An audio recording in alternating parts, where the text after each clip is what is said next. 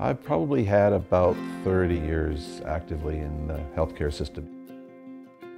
Young in my career, I worked as a nursing orderly in a hospital in the interior. And I remember saying to myself one day after I came home from work, it was a very frustrating day, I'd like to come back here one day as the CEO of this healthcare organization.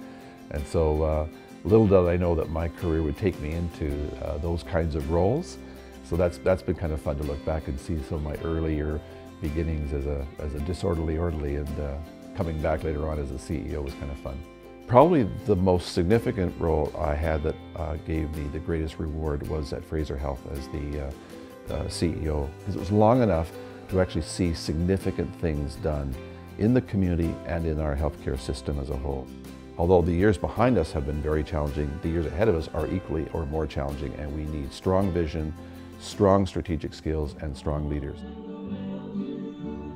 It's really important for leaders to live balanced lives. Leadership is just too draining, and if all you're focused on is the leadership side, then you're getting out of whack on relationships in the home and in the community. So I think it's really important to have those balanced with hobbies, interests, things that are creative, things that bring you into a sense of community with other people. I have 4 grandchildren, so life is full and rewarding. My encouragement to leaders and to folks that I work with is to find that area that gives you significance and pursue it passionately. Probably one of the most rewarding aspects of being a leader in healthcare has been the opportunity to work with incredible teams of people.